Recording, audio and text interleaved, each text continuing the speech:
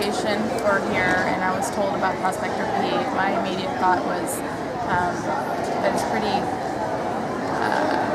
unfortunate and ironic that he was chosen to be the mascot. Given that the fact that, you know, this is specifically because Cal State Long Beach sits on the California Indian sacred site, and the 49ers has so much to do with the genocide.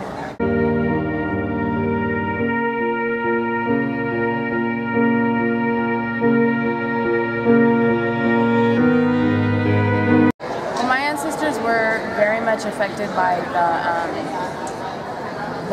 when they started passing the laws, or they were allowing people to collect scalps. You know, they were given bounties, they were given rewards for basically bringing in dead Indians, you know, proof of killings. You know, they're massacring and raiding villages, taking over territories. I think overall, those are probably some of the. They were also unjustly arresting Indians, accusing them of theft, and then hanging them. So I know a lot of my ancestors were accused of being horse thieves and killed in that way.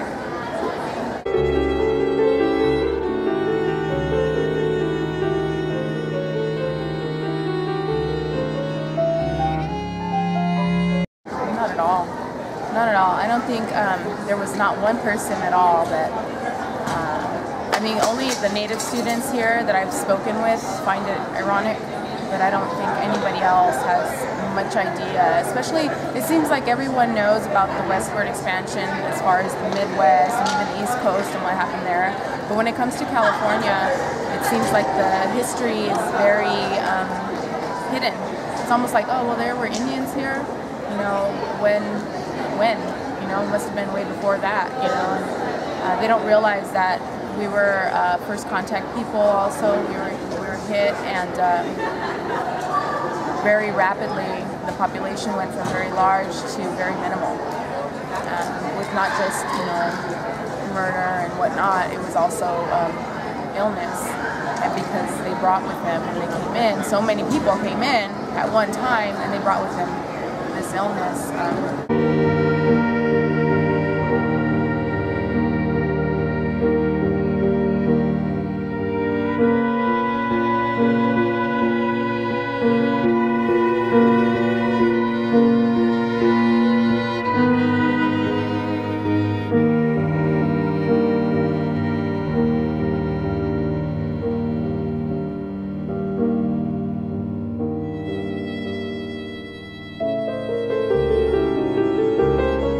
Well, it's hardly a legacy. I mean, this is probably the most ill-placed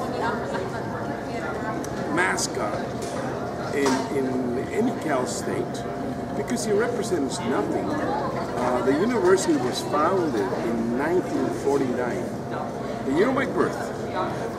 And this symbol represents the invaders that came to California as part of the so-called gold rush 100 years prior, in 1849. So it's hardly a connection, unless you make that leap of imagination for 100 years. So who knows why this icon was selected, but it never has been really a proper way to create an identity to the university.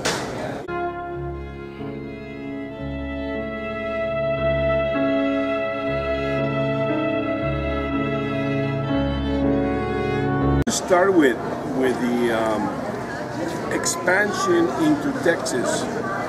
At the invitation of the Mexicans, the Anglos settled into Texas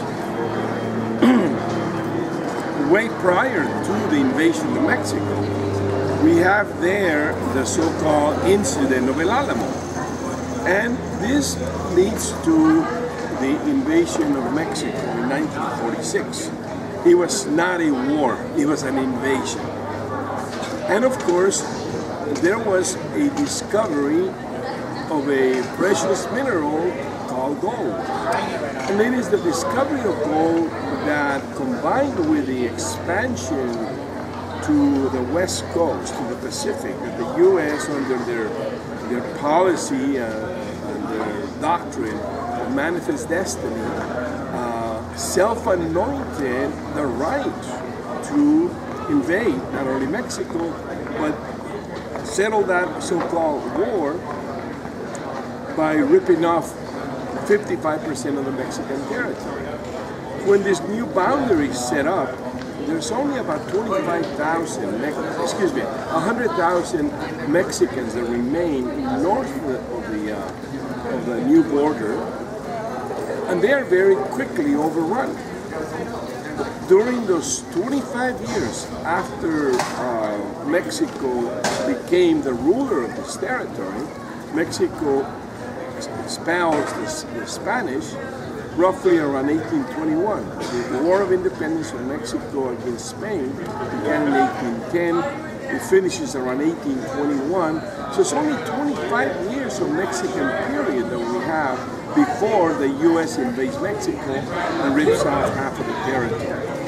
Well, what happens soon after that is that because of the discovery of gold, there is an invasion of these lands by prospectors literally from all over the world. We have South American and Central American prospectors. We had Chilenos. We had, of course, Asians, Chinese, that came into this area at the same time. But the predominant group, just like we're now outnumbering whites in California, whites outnumbered Mexicans and the so-called Californians that were the Spanish-era rulers of California.